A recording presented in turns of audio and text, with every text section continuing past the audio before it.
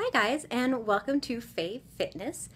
Today we're going to be continuing with our office workout series, kickboxing edition, and today we're going to get into the 1-2 punches and learn how to do those. So if you are interested in seeing what that's like, go ahead and stay tuned. Thank you so much.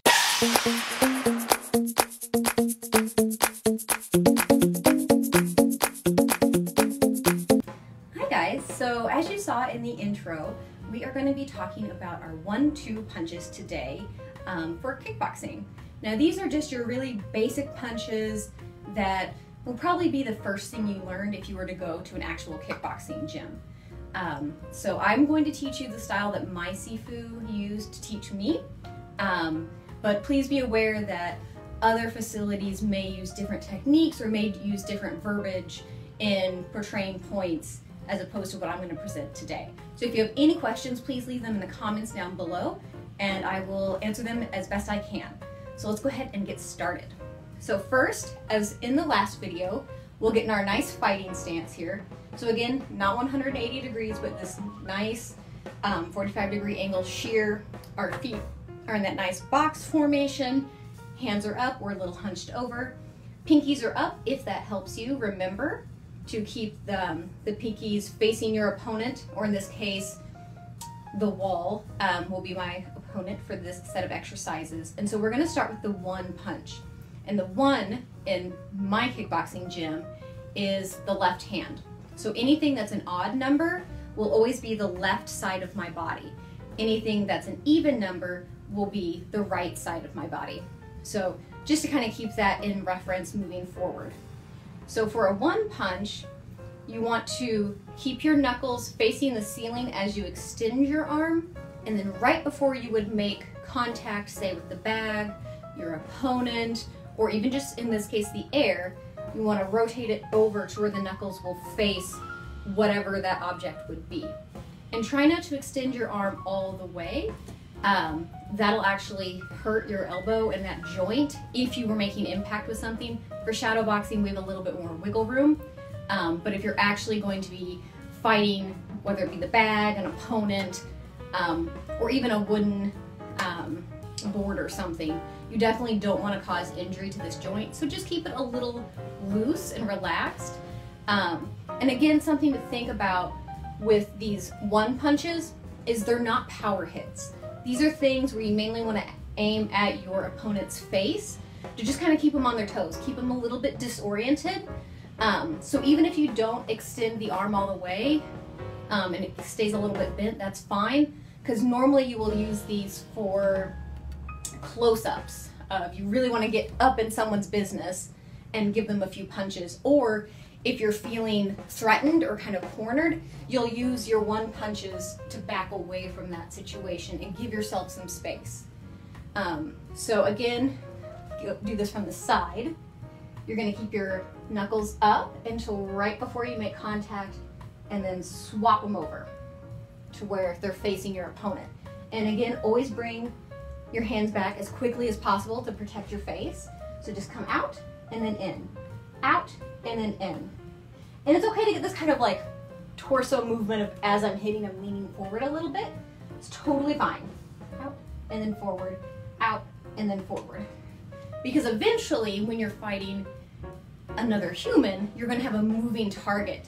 And so if your target is moving back, say you've got them on the defensive, you're going to want to step into this 1 punch with your left leg. So you're really going to want to use this for advancing, or conversely, say I'm feeling threatened, I can use my right leg to move backwards first and then throw my punch out at the same time of saying, hey, I need some more space. Okay, so that's the 1 punch. Now let's move into the number 2.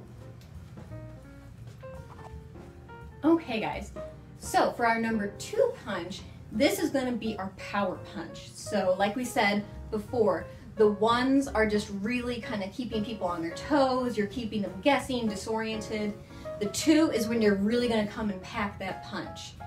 This is also a more long-range punch. As you can see, I get to extend my arm and move my abdominal cavity at the same time so that I'm really kind of getting up in someone's business. So the best thing to think about when you're doing a 2 is think about from your hip to your shoulder as all one unit. And we're gonna lead with this unit. We've got our fighting stance, our right leg is back, and we're gonna use that to kind of propel us forward. So I'm gonna do this in slow motion. You want the hip and the shoulder to move forward first, and then followed by the fist. So what I see a lot of people doing who are new at my kickboxing gym is they lead with this fist, and then if it's appropriate, they'll move their hip too, but we actually want to use this first to kind of propel us forward and give us that nice extra strength behind our punch. The thing you don't want to do is really move your arm back and do some weird punch like that. What my Sifu did with us when we were first starting out is he would come up behind us and keep his hands on our elbows so that we couldn't move them back to try to get more power to our punches. So it's all going to come from this nice static position. Moving this first, followed by the fist and the arm. And it's going to be the same thing. Keep your knuckles towards the ceiling until right before you make impact, and then you face them to your opponents. The reason I'm keeping my thumbs up is because my gloves, they're huge, and that's how my thumbs naturally lay in the gloves. So in a real fight, please don't do this. But shadow boxing is fine. So again, here's my fighting stance. Turn over, come over and forward. So again, lead with this hip and this shoulder, over and then forward. Just like that. And when I'm shadow boxing just by myself, I aim at a face of an opponent that's my height, just so it's easier for me, because again, you ideally want to hit the head for these power punches, or for your ones when you're throwing them off, because if you hit them in the shoulders or maybe on the head, you're just not going to have as much of an impact. So I'll do this sideways as well so you can see. So forward, forward, and then from the other side, so you can see what's going on. Forward, forward, and again, always bring it back. Your left hand is really going to be in your range of vision at all times, but the second hand can be over here, just kind of protecting your face. And the reason is for that is if someone's punching at you, say they're doing a 3, you can block a lot easier. So it just makes it a lot easier.